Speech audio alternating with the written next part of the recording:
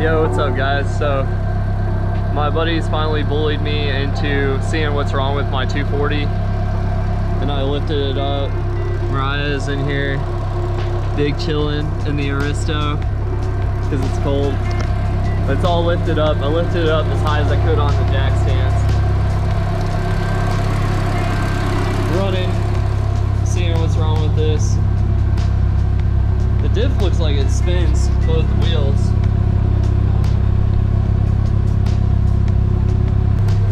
We're about to put it in gear and see what happens.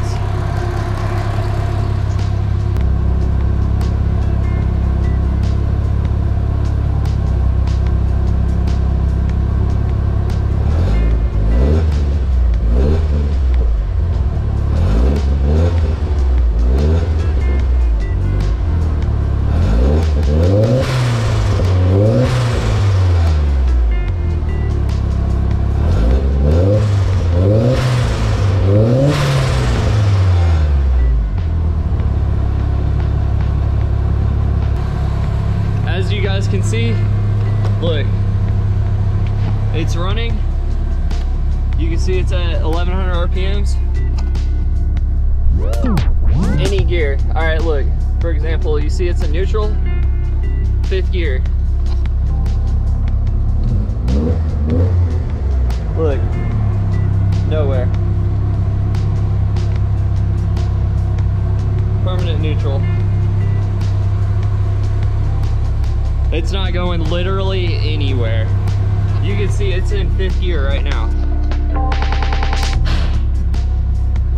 There's reverse. Nope. I can hear it like grinds.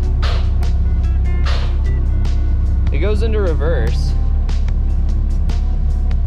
but it doesn't go anywhere in reverse.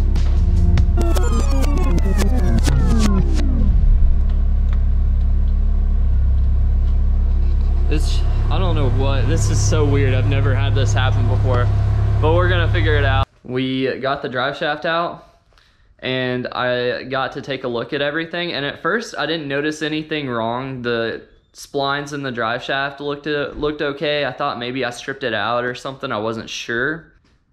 I guess I actually broke the entire output shaft out of the transmission, which it's like one big shaft that goes through from the front to the back of the transmission, and it never has a break in it unless it's mine.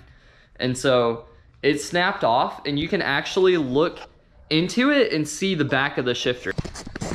You can see right here, I bet I broke 6 inches of it off. Normally it would come out and poke out to about here, but you can see obviously it doesn't. Completely broke. Like, you can literally see my shifter. Hold on, I'm trying to light it up for you guys. Hey guys, it's day 2 of this project of pulling the excuse me. It's day 2 of me pulling the transmission out of the 240. Yesterday we found what was wrong with it this whole time, and then today we're gonna pull it out, and hopefully in the next couple days I can find a new trans to put in it. This is where we're at right now. I took the drive shaft out. We saw that the transmission was broke. We broke the output shaft on it. And it shouldn't be too bad to get this thing out. I actually just remembered my rear main has been leaking too, so I might as well just take the clutch off, and I'll do that too while I'm at it. So hopefully I can get another transmission. I might have a transmission today. So if I get a new transmission today, I might be putting it in tomorrow. So we might have this thing running and driving tomorrow.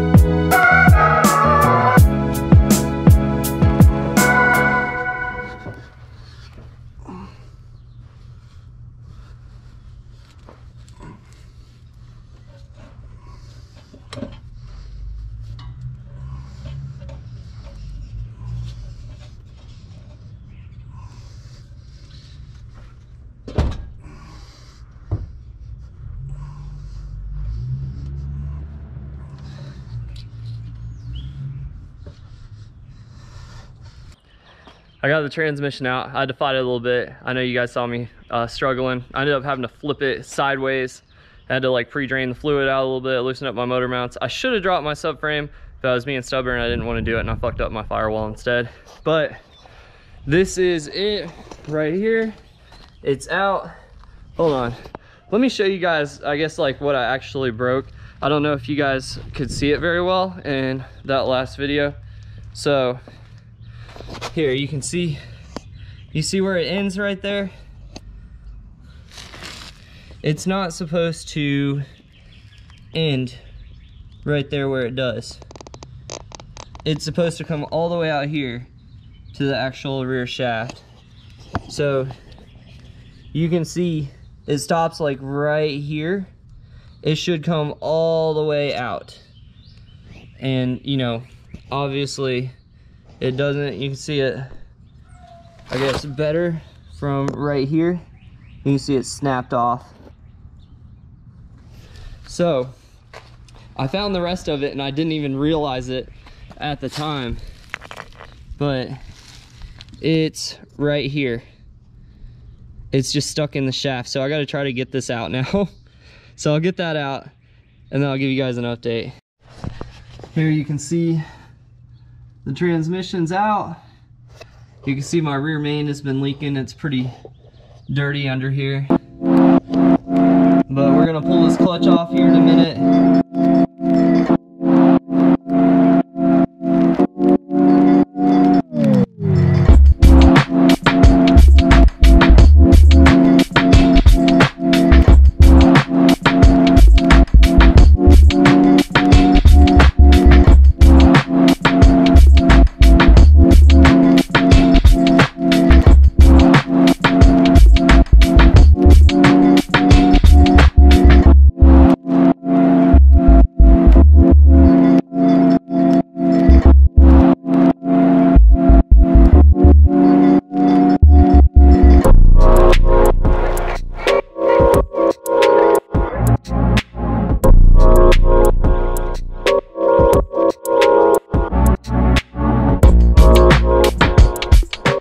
I revved it up, dumped the clutch, and then next thing I know, every gear is neutral.